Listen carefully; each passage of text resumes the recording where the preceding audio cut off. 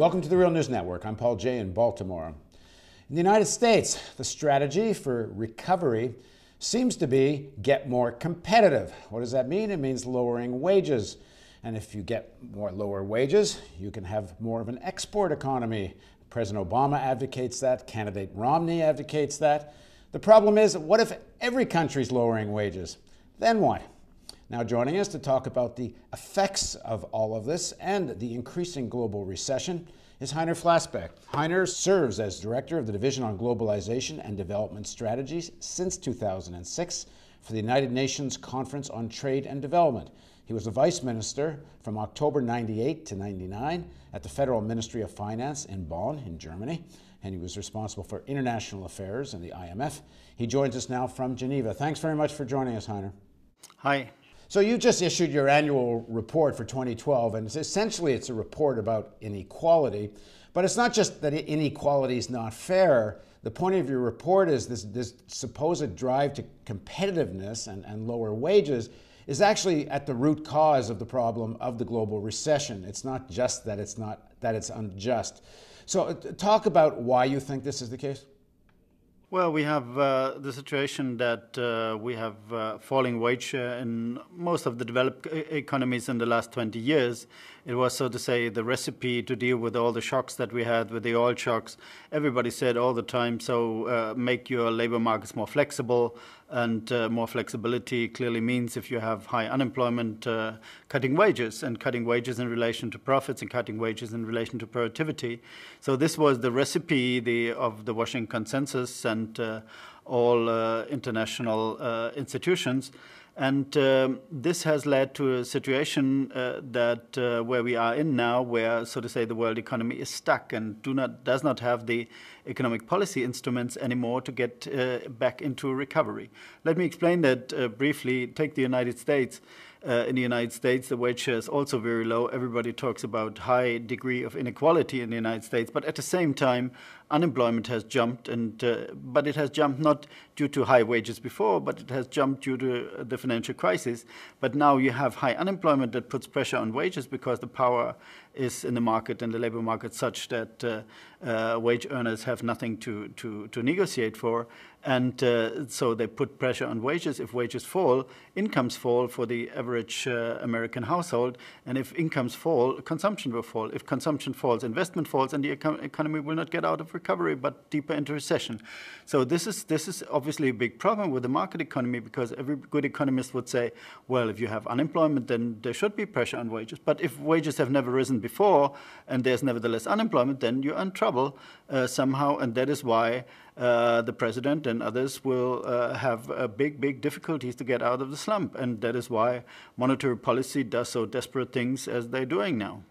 Well, when President Obama was dealing with the crisis back in 08, 09, and now in his campaign, the sort of jewel in his crown is what he said was the saving of the American auto industry. But to a large extent, that saving was based on lower wages. Starting workers get $13, $14 an hour. I'm hearing even as low as $9 an hour in sectors of the auto industry, where they used to make $25, $26, $27 an hour. And they're trumpeting this as the model for recovery. Yeah, but if the problem is only the small problem, to be ironic, is that if you have an economy with an export share of 10%, by cutting wages you can get more competitive, but you really have a situation where the tail is wagging the dog, and you get more losses inside the economy than you can gain outside. And in addition, not everybody can improve its competitiveness in this world, because competitiveness is a relative concept and not an absolute concept. So everybody can increase productivity, but not everybody can increase competitiveness. So there's a big misunderstanding all around the place. In Europe is exactly the same. And you have examples now in Europe where countries have cut already their wages by 20%, but nevertheless their economy is collapsing. Take the southern European countries, there the export share is 25%, but if you kill 75% of your economy to save the 25%, it's not a good bargain. I mean, and the point you're making in the report is that, as you say, competitiveness is relative. So if all your competitors are doing the exact same thing you're doing, lowering wages, then it's that you're not really gaining an advantage, but what you are doing is sucking even more demand out of the global economy. That's right, and there are only very few exemptions. If you take my own country, Germany, Germany was successful. So people say up to now it was successful because it cut wages, but it only under the historic, unique circumstances of the monetary union, where all the other countries did not retaliate. That was a successful policy for some time, but now, unfortunately, Germany's clients are all bankrupt, and if you have policies that make your clients bankrupt, it's not a good idea. Now, the other argument that's heard here is that the real root cause is not anything to do with demand and wages. It has to do with the deficit and debt. You say that's not true. Yeah, what is government debt? We have to look a bit again at the overall economy, at the macro picture. And the macro picture is that you have in many countries now, you have private households are saving because they're uncertain about their future, because they have no wage increases, so they're saving for precautious reasons. The company sector is making still quite a bit of profit, so they're saving also, and the government tries to save also. So what is happening in an economy where everybody tries to save and nobody's going to spend? Well, the answer is very simple. This economy is going to collapse in a very short time. Or you find someone for the global economy, you find the Venus or the Mars we can trade with. That's the only way out. But if that is not feasible, then we're stuck. And that is where we are. We are stuck. Monetary policy has run out of instruments and of weapons, so to say, to fight the slump. Fiscal policy is blocked politically. And in wages, in terms of wages and the labor market, we're going in the wrong direction.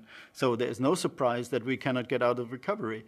Unfortunately, and this is the big problem that we have, most of my colleague economists still stick to the idea of a self-regulating, self-stabilizing labor market. As long as they do, we will not understand what is really going on. And what's wrong with that idea? Well, as I said, it's wrong if you have a jump in unemployment at the lowest level of wages that we ever had, then the idea is definitely wrong, because the idea is based on the theory that if wages rise, unemployment rises. But if wages are low and wages are falling and unemployment rises, then this idea is wrong. And then the power of the employers in the market is going in the wrong direction, namely in wage cuts, which destabilizes the economy, that destabilizes the economy downwards, so we're getting in a downward spiral that nobody can stop anymore. Even monetary policy cannot stop. Look at the discussion that they had in Jackson Hole, the central bankers of the world, and some people have understood it. Donald Cohn, a former vice chairman of the Fed, said there must be something deeper that is going on in the market. And he's right, something deeper. The something deeper is that we have a distribution of income between labor and capital that's going in the wrong direction for 20 years. And now is the point of reckoning, so to say, where we have to understand this, or we go into a Japanese-like stagnation for the next 20 years. So the answer from Ben Bernanke and the central bankers, the American, the Canadian, particularly the Europeans, the Japanese, they're all saying, okay, then we need one form of quantitative easing or another. The banks are simply going to inject, the central banks will inject more liquidity into the banking system, and that's supposed to give rise to growth. No, the only thing that will do is, if they're lucky, then they will pump up another bubble. And a bubble may help because it gives the people the illusion that they're getting rich. But this would be the same game that we have done 10 years before, and I think we should not repeat it. But even this is very improbable at this moment of time, because we are now, Europe, the United States, and Japan being in exactly the same situation, namely close to stagnation or going into recession. And we see that quantitative easing has been helping. Not at all. Up to now, it has not been helping, and even the very unorthodox measures of the Fed that I welcome very much, because the Fed does what it can, but it cannot do enough. That's absolutely clear. And if the fiscal cliff comes now at the beginning, what is called the fiscal cliff at the beginning of January in the United States, then you're really in trouble. And I think Ben Bernanke understands quite well that he cannot compensate for the fiscal cliff. The theory you hear from supporters of austerity, especially in North America and Europe, is that the real markets are going to be in the developing world, and what has to happen is that the production has to get more competitive in Europe and North America, not so much necessarily vis-a-vis each other, but vis-a-vis the developing world, so that they can take advantage of that growth, and that's where the savior of the system is going to come from. Yeah, but then the global tail is wagging the global dog. Again, it's the developing countries altogether are much too small to be the engine of growth for, as I said, Japan, United States, and Europe as a whole. This is something like 65% or so of the world economy, so you cannot expect countries like China or even India to move the world out of recession. It's absolutely impossible. And this fight will not lead to nothing if we cut wages. As I said, the first thing that we do, we kill our domestic market. And when we have killed our domestic market, even if we would get a little effect from exports, it would not help us, our economies. We're doing this experiment. This experiment is running at this moment of time in Southern Europe, and it's badly failing. You see, since 3 years, the countries in Southern Europe are cutting wages. Greece has cut by 20%, Spain is cutting by 10%, Italy is on the path to cut.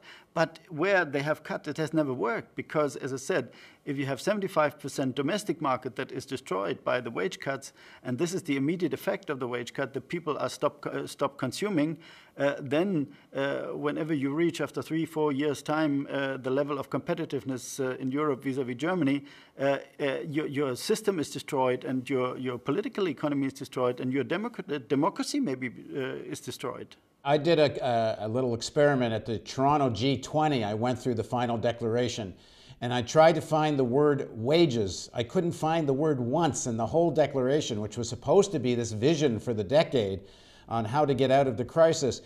This isn't even on the agenda of the policymakers that wages should go up, except maybe they hint at it occasionally that the Chinese should have wages go up, but certainly not in their own countries.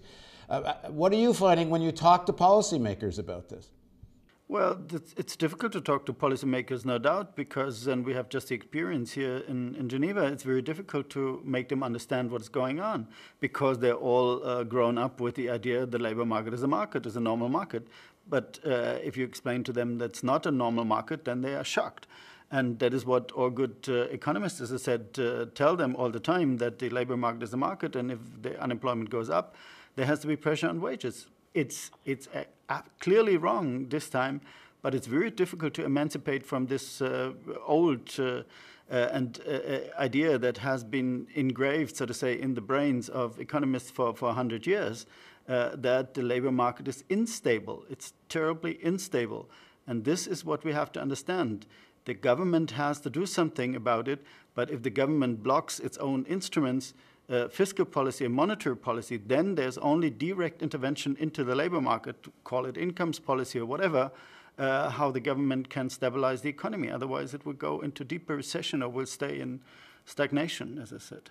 Okay, in the next part of our interview, we'll talk more about why this is happening and what can be done about it. Please join us for part 2 of our interview with Heiner Flassbeck.